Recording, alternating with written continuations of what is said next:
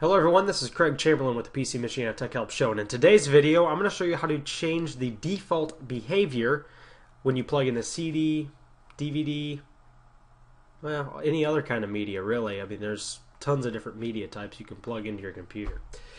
Windows 7 makes it very easy to modify that behavior, so let's go ahead and get started.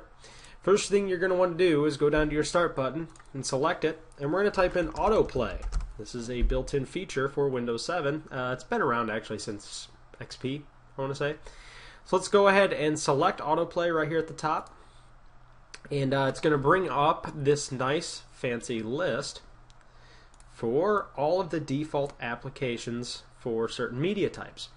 For example, if I put in an audio CD, which is just a music CD, I can choose to play that audio CD automatically using Windows Media Player, copy the CD, play the audio CD using Videoland VLC Media Player, and on and on and on and on.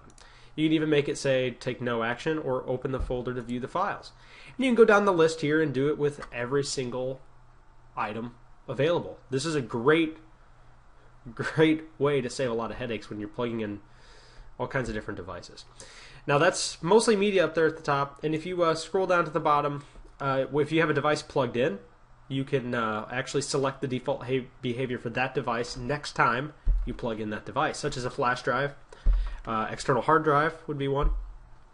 So that's how you do it. I mean, it's so easy to do that I think you guys will like this, because it saves a lot of, like, man, stop asking me situations, you know, when you plug it in, or it doesn't do anything, or you select the wrong behavior and it was doing it by default.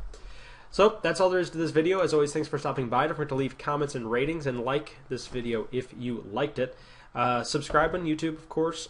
Follow on Twitter if you'd like. I have a personal account and there's a company one. So you can do @PCMachiana or @CraigChamberlain. Or you can like the page on Facebook and follow us there. So thanks again, and I'll see you guys soon.